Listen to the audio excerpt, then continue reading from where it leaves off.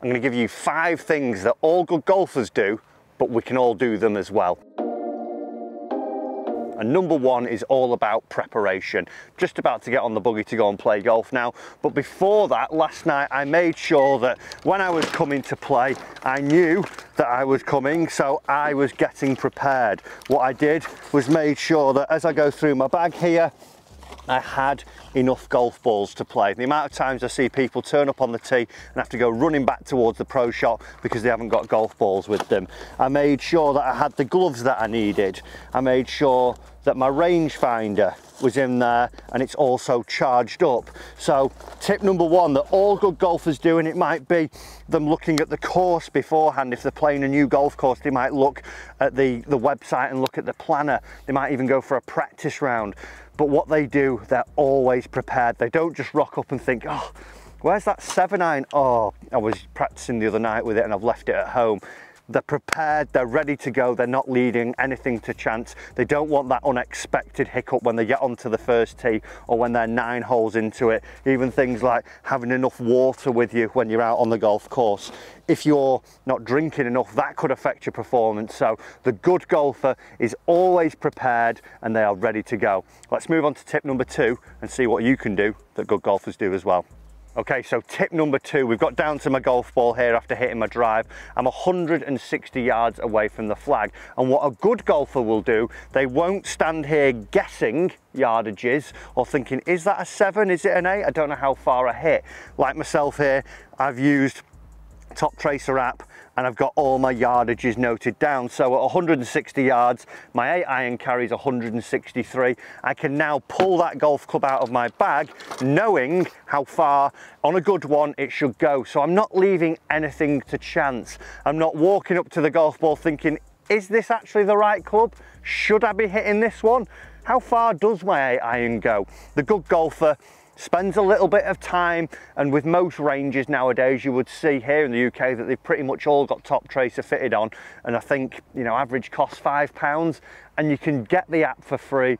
You can go on there, go through your bag, put your bag in and get your yardages. It takes like 5 balls with each club, so you're probably only going to be hitting however many golf balls that is, 60 shots, no more than that, 70 shots roughly, and you'll know every single yardage in your bag.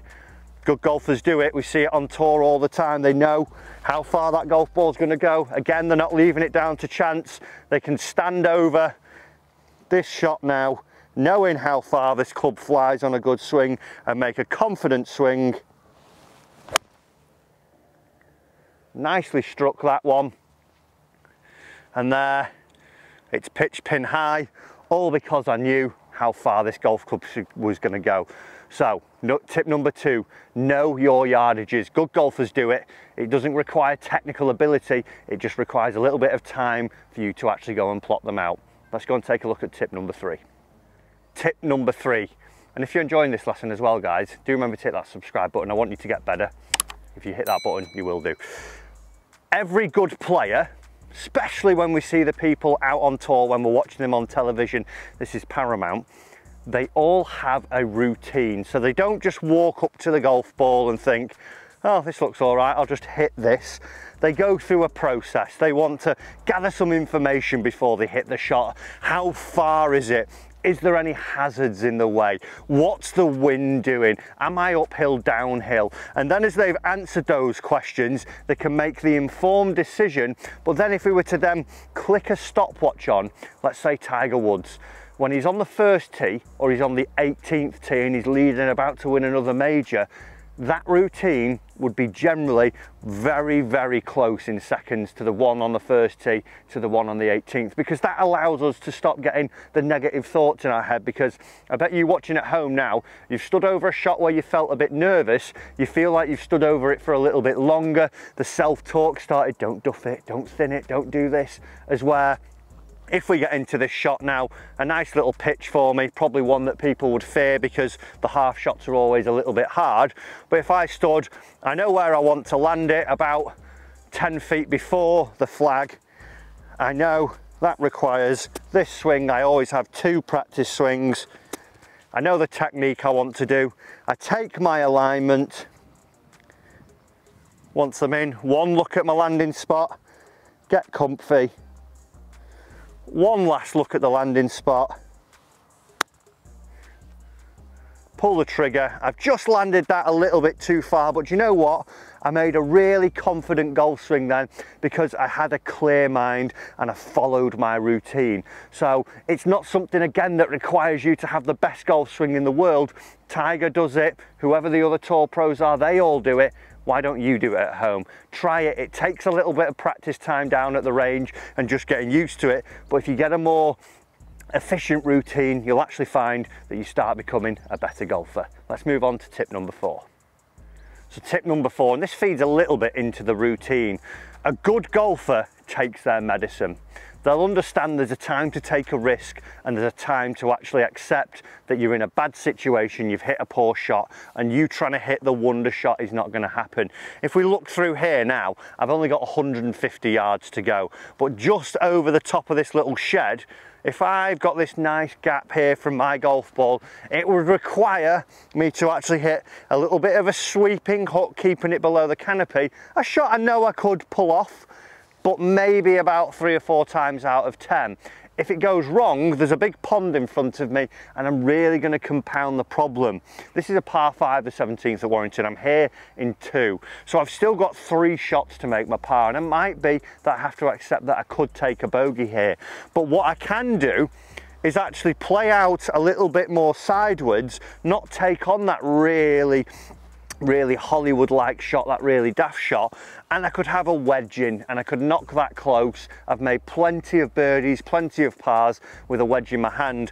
The amount of times I've tried playing that wonder shot and it's come off, the percentage isn't as high. So a good golfer won't let the situation get the better of them. They won't let their mind start racing, thinking, oh my God, I'm in trouble, what am I going to do? I've got to hit this shot, I've got to take that on.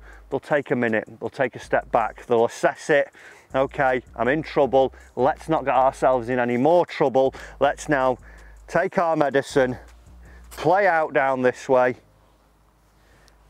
and now I can start my shot clock again and I can still make par, I can still hit a great shot next time. So don't compound your mistakes. If you're making mistakes out on the golf course, don't make double the amount of mistakes by making poor choices. Take your medicine, get back in play.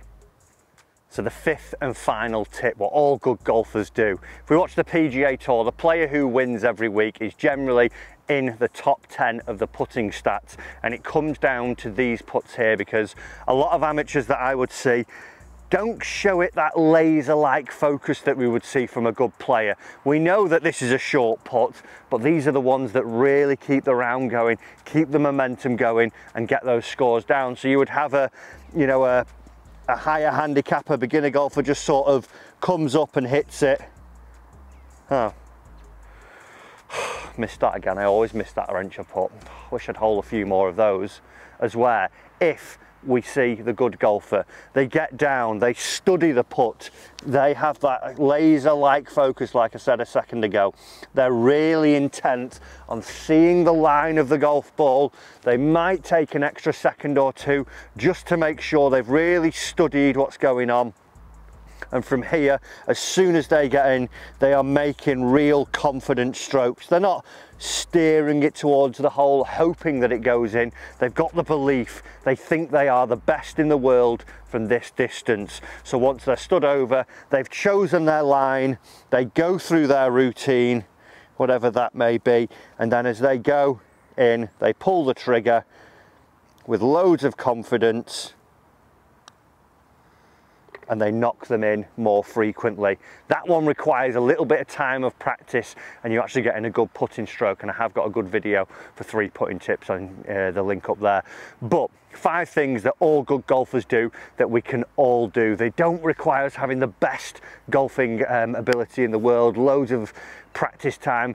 It's just a little bit of practice time and just being a little bit more aware of things. If we can do those, we're going to see our scores start coming down and us enjoying more golf and better golf out on the golf course.